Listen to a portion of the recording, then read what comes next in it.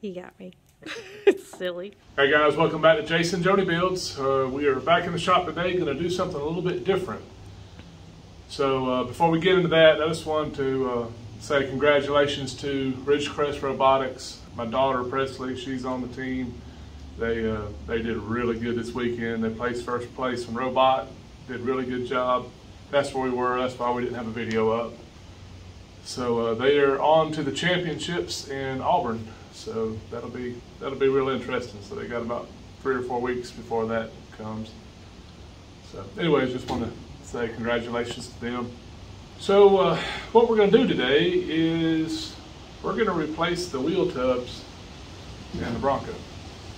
And I know you guys are thinking I'm crazy because I saved them. This is one of the things that was original to the Bronco, the wheel tubs and the firewall. But the more I look at it, the more it bothers me, and call it OCD, call it whatever you will. My issue with it is painting behind it. I don't see any way that I'm going to be able to get it painted correctly, not with my ability.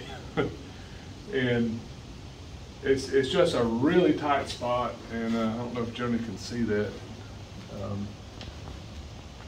Just sort of look over the edge there, Joni. Like right in here and right in there around the firewall. But anyways, what I'm going to do, these were not perfect. I had to do some repairs. This one had a problem oil canning, which is sometimes when you get stress in your part just from if it ever been hit or just when you welded it in. This one I did a repair on it and it was just popping, you know, it pop up, pop down, and you know I had to put a brace underneath it, and I'm just not happy with it. And so anyways, I'm just going to change them.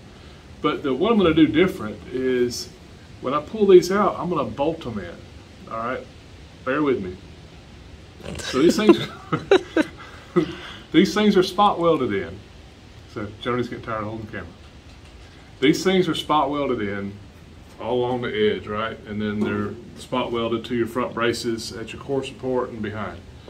So it's no stronger than a bolt. And I'm gonna put 1/4 inch bolts. So I'm gonna go all the way around it. That way when it comes time to paint it, just like it's sitting here, I can pull those out. I can paint the wheel wells. I can paint the firewall. And then I can bolt them back in. You never see them because it bolts from underneath. It's a pinch lip all the way around the bottom. I can put the fenders back on. You'll never know it unless you're underneath the Bronco. And still, unless you knew Broncos, you'd never know that anything was different. So that's what I'm gonna do today. So stay tuned. Let's see how this thing turns out, because I really think it's gonna make my life easier in the future, in the near future. So let's get started. Okay, so I looked around. I had to call around several different suppliers because I don't know if you guys are running into what I am. Some of these parts aren't in stock, and I think it's had something to do with all that mess out in California and the container ships. But anyways, I was able to find a set of wheel tubs. I got these from Tom's. He actually had them. And if you'll notice, this is the newer style. This is the most popular style if you're going to have power brakes and power steering. So that was one thing I never checked on mine, was the steering column. I know it passed my power steering box, but this right here, this is the design. I think it was somewhere in the mid-70s.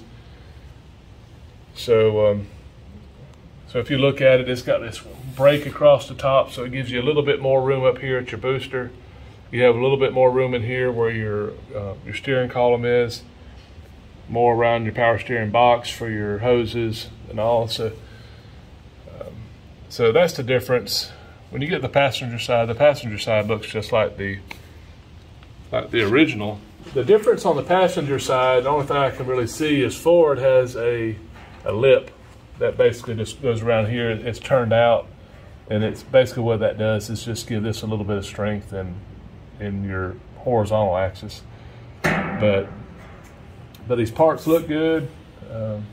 They're spot welded nice. So what I'll do today is we'll just get them fitted in, and then probably this afternoon I'll scuff them and get them primed after we've done all the work that we want to do. So again, I know you guys are thinking, why didn't you do this to start with? Well, sometimes you spend bunches and bunches of money and you think, well, I'll be happy with those. Well, if you guys, you that have been following me, probably remember when I used to talk about dang it spots. Well, this was a dang it spot for me. It's just something I just kept walking by and kept thinking, I'll get used to it. Well, I can't. I've done too much work to this thing to have something that's not really nice. So we're gonna cut it out. All right, let's get these things in. All right, so the first thing I did, guys, I took a pencil and I outlined where this tub is, because the tub is placed properly. And I was checking the measurement off of this back edge on the original and the back edge of this new one. And they're about a ½ inch off. So hopefully when I set it up here, I'll be able to kind of fine tune it and get this thing placed. So, but all the other dimensions look about right. And as you guys can see, this is the original 66. It doesn't have any of those impressions or that that relief for the power steering or the power brake booster. So, all right, get my saw, Joey. Okay, so before I started, guys, on my body lift, I've got my my points lag screwed down to the lift. So once I cut this loose, my front end doesn't pull out of square. So everything should stay where it's at. I made sure if it needed shimmed or anything, but all that's pulled tight. So make sure you do that if you're gonna do this too, but just get that locked down. And then now what I'm gonna do is I'm gonna take my cutoff wheel and I'm just go right just inside this lip and make this cut. And then I'm just gonna cut around each one of the supports, front and back, and get the bulk of it out. And then what I'll do is just kind of methodically go to each one of the spot welds and grind it. And I don't want to pop back through my steel here, but just grind it and keep working it off until I get all that metal peeled back off. We'll clean it and work on that here in a second. Oh.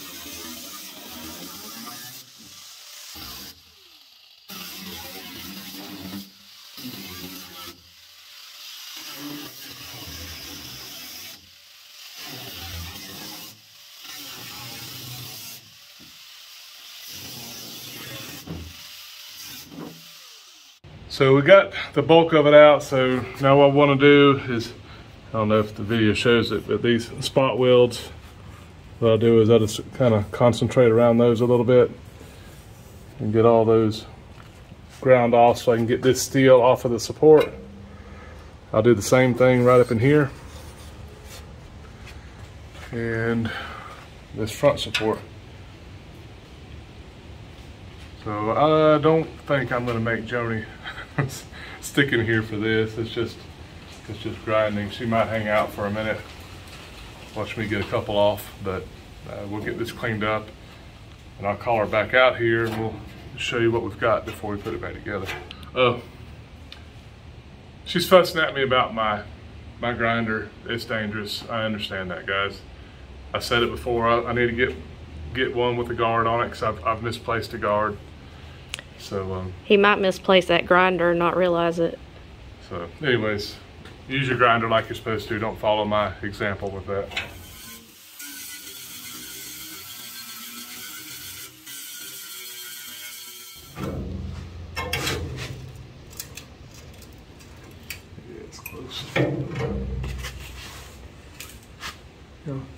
Come around here so you can see this. I didn't drill them out because I want to be the one that determines where I put my bolts. And so what I'm doing is I can get this outer layer really hot. You can see where it's turning blue.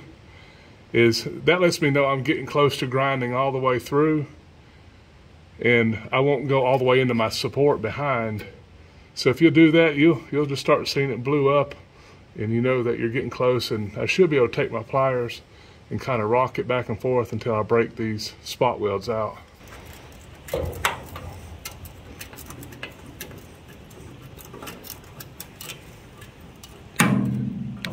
See that one turn loose right there? It's basically the same thing. I'll just keep doing that all the way down.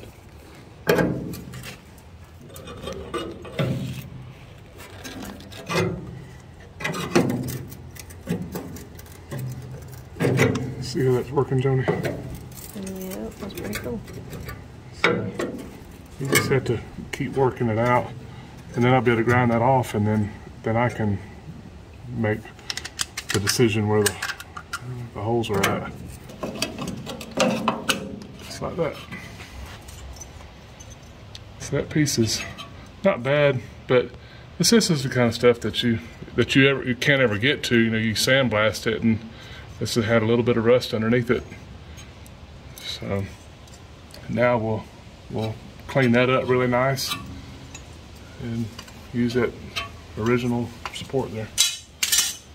So Joni's gonna step out for a minute. She's getting ready. She's putting together a little Halloween party for the girls, you know, tomorrow. So she's got a bunch of things she wants to do. So I'm gonna continue on with this and get this pulled out, and I'll call her back out when I get ready to start fitting this panel in. So it'll be, what, 2 seconds? For them, it will be about 2 seconds. Right. For us, I got a lot of work to do, and you have a lot of work to do. Yeah, this will take me about 30, 45 minutes. All right, so here we are, guys. Not so quick, but the next day, anyways. I got both of them cut out. I already had this one bolted in, just sort of temporarily. I'll kind of go over with what I'm doing. But I just wanted to give you this shot real quick. This is what I'm talking about, guys, as far as being able to work the body, the firewall now. I can really get in here and get all this really nice. Seam seal it like it's supposed to, make sure all my welds are ground nice and pretty. Paint it, and then I can bolt this wheel tub back in.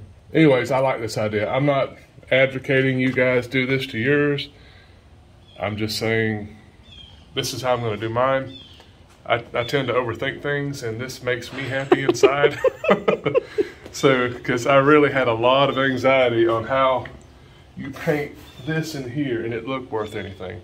I know nobody will ever see it, and I know that the paint will dust when you're trying to spray in there, and I'll see it, and it'll drive me batty. So this way I can get in there and get it like it's supposed to, put the tubs back on, it'll look nice. So let's finish this up. So all I need to do now is just bolt this thing up, and then we need to mark our holes. And I'll show you on the tub kind of what I did. So guys, I alluded earlier in the video that Joni's been worried about my grinder, and honestly, I should have done this well before now, but that other grinder has just been so good to me. But she went out and bought me a new Metabo, 4.5-inch grinder. So it's got the guard on it like I need, and I'd taken the other one off for some reason and never replaced it, and then I just couldn't find the part. So I'm gonna be safe.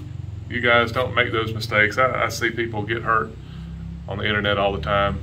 So they show pictures of their injury. So she's got me doing the right thing. So thank you, Joni. You're welcome.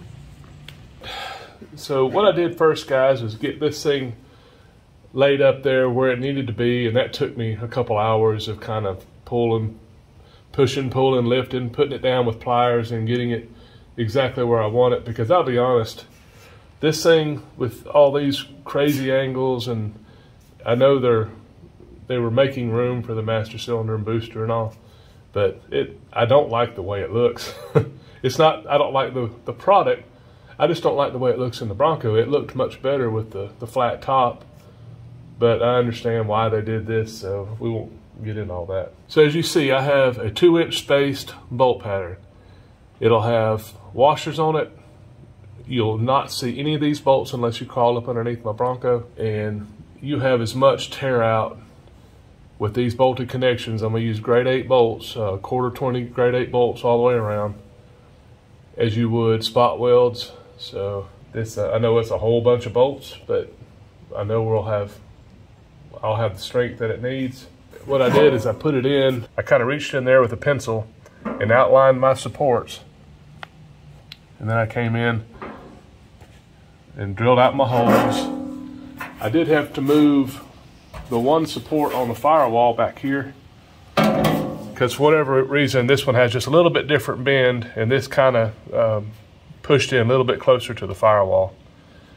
But it's the same thing here. You can see my pencil marks. That's about all there is to it. Okay, so the first thing is get my lineup holes in first.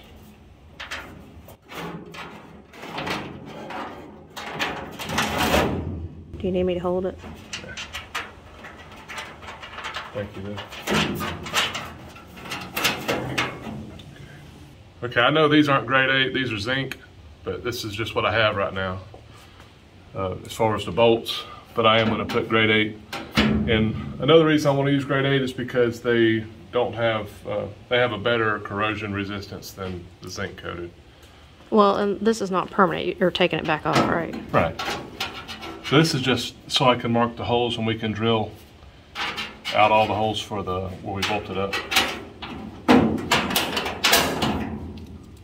Like I said, these are all my lineup holes.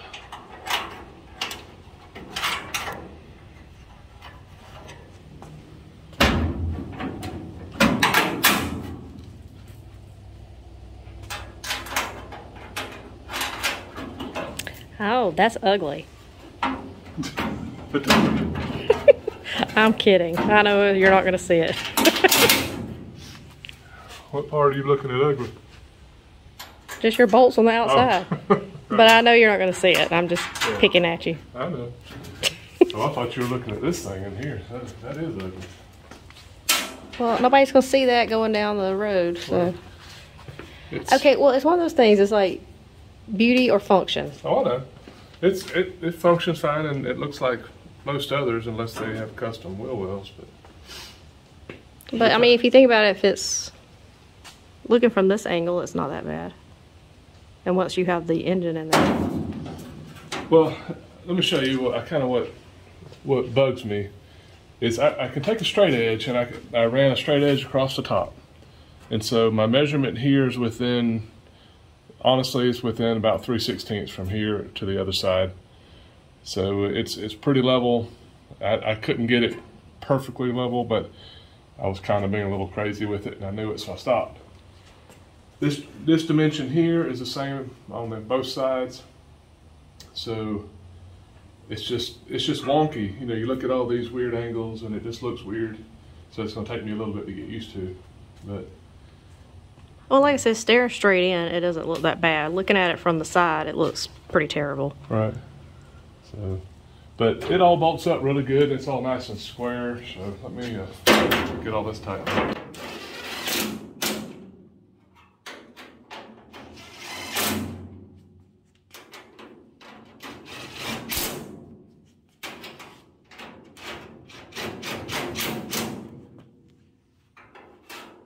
All right, guys, so the only bolts that you'll see from the top is if you look down beside the supports. I'm going to use a shorter bolt so they don't stick out so much. So you'll see them right in here, you'll see them right behind this support, and then underneath the battery tray. So you won't see any of the bolts, you know, all this will be pulled down tight. You know, I know I need to come back in here and reprime this and kind of clean it up so you don't see my grinder marks and all where I was cutting the old one out. But anyways, I had to do a little bit of work in here anyways. This was the last portion of body work to the tub that I needed to do. So this is a great step. I can get these back out of the way later. And because you can see when I primed this after we sandblasted it, apparently I didn't get up under here very good, and I got a little bit of rust kind of leaching back behind that seam. So I'll brush that out, and we'll get some etch primer back in there behind it. So some converter, get that taken care of and get it sanded. So this is the time for all this. So basically we're done back here, moving forward and getting close. All right, so let's mark these holes. So what I'm doing is, you know, you can see I've already got the hole in the panel, and all this is tightened right where I want it. So I can come back in and mark all the holes for the rest of the bolts.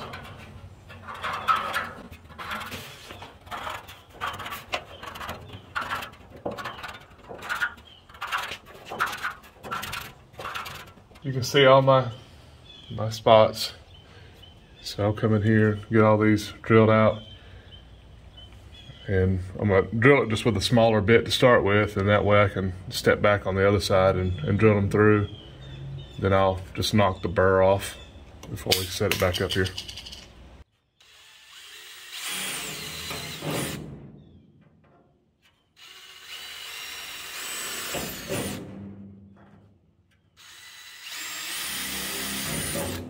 And now I'm just drilling the 1/4 inch hole, you know, where I went through my pilot holes there.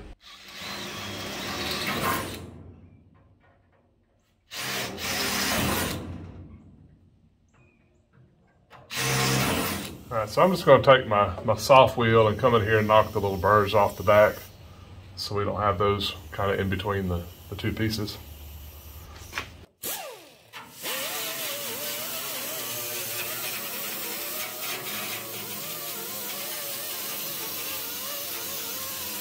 All right, so we have our holes sanded down behind. Everything's drilled. So let's go ahead and just put in.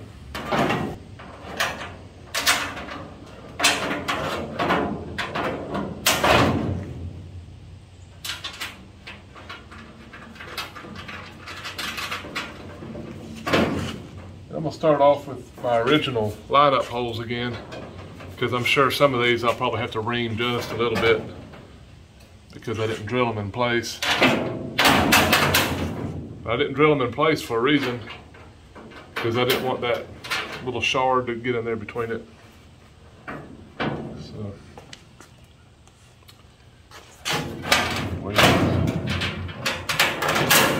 and then when I put this on final, I will have washers on both sides, and that gives you even more clamping force. Not worried about it at the moment. All right, guys, so here it is installed. You know, to me, this is one thing I'm really glad I did.